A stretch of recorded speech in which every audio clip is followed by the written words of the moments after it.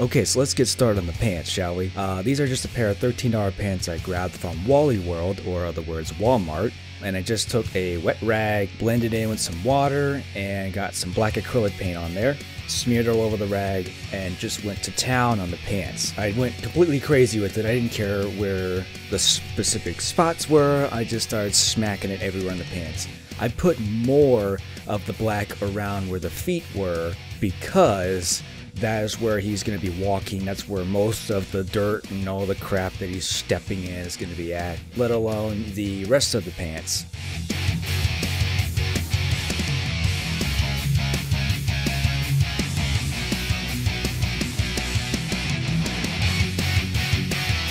Now, I took some riveted scissors. I don't know the exact terminology for this, but they're just a pair of scissors that has some good teeth in them. And I'm going to cut the bottom of these pants so they look like they're torn.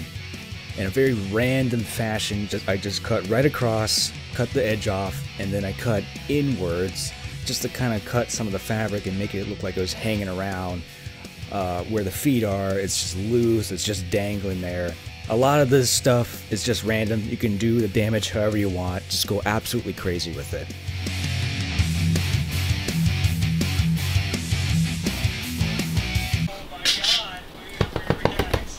I got myself! Now this is an olive green work shirt that I found at a Goodwill for only $5.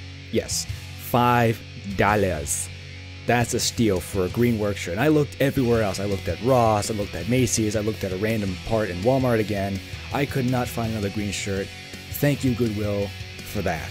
Now, I did the same technique on the shirt as I did with the pants. I took a wet rag with some black acrylic paint, smashed into it, and just dabbed mostly around where the chest area is, because there wasn't a lot of black on the work shirt as opposed to the pants. So I just focused on the chest and a little bit on the back and then a little bit on the arms and the cuffs. The latex mask I used was actually from a guy on Amazon and also eBay known as Rubber Johnny's. He sells a bunch of cool latex masks that he hand makes and sells them out on Amazon or eBay. You can find them on both sites.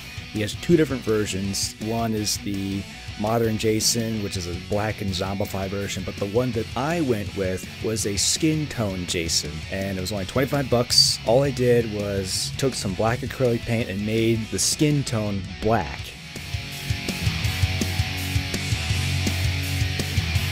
Now, as far as shoes go, I just had an old pair of Vans sneakers laying around. I didn't find any boots. I couldn't find any in stores. Yes, I know he doesn't wear, sneakers or short top shoes or whatever you want to call them. He doesn't wear flip-flops, obviously. He wears boots. But I couldn't find a pair of boots that were on a budget, so I just stuck with these black sneakers.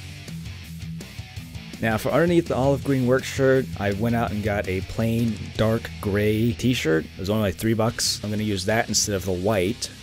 And this is what the outfit looks like from the top up. The latex mask was very comfortable to wear. It was a pain in the ass for the first time. Get it over my crazy ass hair. With a little bit of some lubrication, I got my head inside the latex mask. Now you can see here that the pants actually go over the sneakers, so they look like they're either boots or high top shoes. Overall, this costume was a lot comfortable to wear because I didn't want to wear too much clothing on top of it because it would be super hot, uncomfortable, there would be no movement in it. So I wanted something flexible to wear, but also kind of keep to the classic look of the olive green work shirt and the tan pants from some of the older films, while keeping the new school zombified Jason.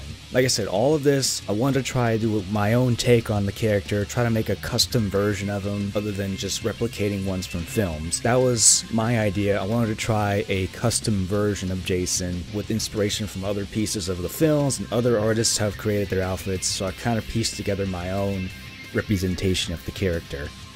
To blacken out the hands, I just had a pair of mechanics gloves I randomly had in the garage. And then to blacken out the eyes, I was going to do a morph suit mask, just a mask by itself, but I had the exact same fabric laying around, and I'm going to use that to wrap around my head. Now I'm sure you guys are wondering, what kind of weapon did I use? I actually found a machete that was like $5 at Harbor Freight. I wanted to give Jason a much more aggressive machete. This is my own kind of custom look for the character, so I went with this machete with some serrated blade edges on it. It looks really nasty. This thing could look like a chop a head off in one swing. And then all I did was added some brown leather strapping on the grip.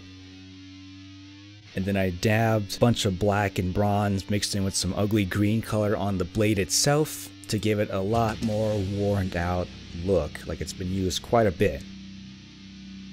Hope you guys enjoyed the second part of the costume build. You will see the full costume in a sketch video that we are going to be working on.